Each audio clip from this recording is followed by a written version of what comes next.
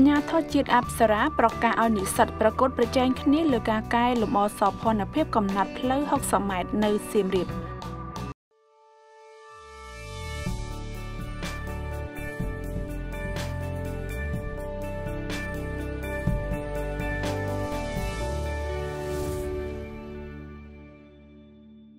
អាញាធរជាតិអប្សរាបានប្រកាសបើកការប្រកួតប្រជែងរកនិស្សិតឆ្នើមដែលកំពុងសិក្សាជំនាញស្ថាបត្យកម្មនិងវិស្វកម្មសំណង់ដើម្បីបញ្ចេញសមត្ថភាពទេពកោសល្យនិងចំណេះដឹងរបស់ខ្លួនតាមរយៈការបញ្ចេញស្នាដៃគូប្លង់អំពីការកែលម្អសោភ័ណភាពកំណត់ផ្លូវ60 ម៉ែត្រនៅក្នុងខេត្តសៀមរាបដោយអ្នកឈ្នះនឹងទទួលបានរង្វាន់លើកទឹកចិត្តចំនួន4 លានរៀលលោកឡុងកុសលអ្នកនាំពាក្យនិងជាប្រធាននាយកដ្ឋានផ្សព្វផ្សាយនៃអាញាធរជាតិអប្សរាបានថ្លែងថាអាញាធរជាតិអប្សរាប្រកាសឲ្យនិស្សិតដែលកំពុងសិក្សាជំនាញស្ថាបត្យកម្មឬវិស្វកម្មសំណង់ចូលរួមចំណែកបញ្ចេញនៅសមត្ថភាពទេពកោសល្យ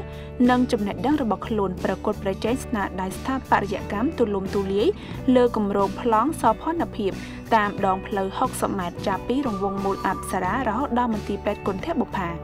លោកបន្តថាតាមគោលការណ៍បច្ចេកទេសគម្រោងប្លង់ស្ថាបត្យកម្មនេះត្រូវផ្ដោតទៅលើការកែលម្អប្រឡាយទឹកផ្លូវសងខាងប្រឡាយចិញ្ចើមផ្លូវសួនច្បារការដាំដើមឈើប្រឡាយស្ទាក់សម្រាមការកែលម្អចរាចរណ៍គម្រោងប្លង់ក៏ត្រូវមានសោភ័ណភាពនិងអត្តសញ្ញាណស្ថាបត្យកម្មខ្មែរទំនើបល្អឯកធ្វើឲ្យមហាជនទូទៅពេញចិត្តនិងកោតសរសើរច្រើនជាងគេលោកកុសលបញ្ជាក់ថានៅក្នុងនោះបេក្ខជនត្រូវគិតគូរយកចិត្តទុកដាក់ទៅលើគោលការណ៍អភិវឌ្ឍបៃតងនិងលក្ខណៈចីរភាពនៃស្ថាបត្យកម្មទាក់ទងទៅនឹងទីតាំងភូមិសាស្ត្រទេសភាពវប្បធម៌សេដ្ឋកិច្ចសង្គមបរិស្ថានព្រមទាំងការធ្វើសមាហរណកម្មទីក្រុងបេតិកភណ្ឌអង្គរផងដែរយុវជនម្នាក់ឈ្មោះថាសៀបញ្ញាជានិស្សិតកំពុងសិក្សាផ្នែកគូប្លង់នៅសាកលវិទ្យាល័យបញ្ញាសាស្ត្របានថ្លែងថារូបគេចាប់អារម្មណ៍នឹងសេចក្តីប្រកាសនេះដោយចង់សាកល្បងដាក់ពាក្យសូមចូលរួមប្រកួតប្រជែងជាមួយនិស្សិតដទៃទៀតដើម្បីចង់បង្ហាញពីសមត្ថភាពនិងចង់ស្ទាបស្ទង់កម្រិតសមត្ថភាពរបស់ខ្លួនព្រមទាំងពេលរូបគេកំពុងខិតខំប្រឹងប្រែងរៀនសូត្រយុវជនរូបនេះបន្តថាវាគឺជាឱកាសមួយសម្រាប់ឲ្យនិស្សិតដទៃទៀតបង្ហាញចំណុចខ្លាំង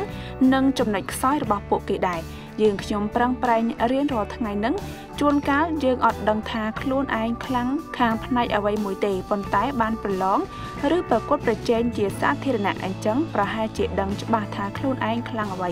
ហើយខ្សោយអ្វីអញ្ចឹងខ្ញុំចង់ប្រកួតនឹងគេដែរបើទោះជាជាប់ឬក៏មិនជាប់ខ្ញុំក៏សប្បាយចិត្តតាមសេចក្តីជូនដំណឹងរបស់អាជ្ញាធរជាតិអប្សរាចុះថ្ងៃទី3 ខែកក្កដាបានបង្ហាញថាបេក្ខជនត្រូវធ្វើការពន្យល់លម្អិតអំពីគម្រោងនិងដំណើរការនីតិវិធីហើយអាជ្ញាធរជាតិអប្សរានឹងជូនដំណឹងនៅពេលក្រោយ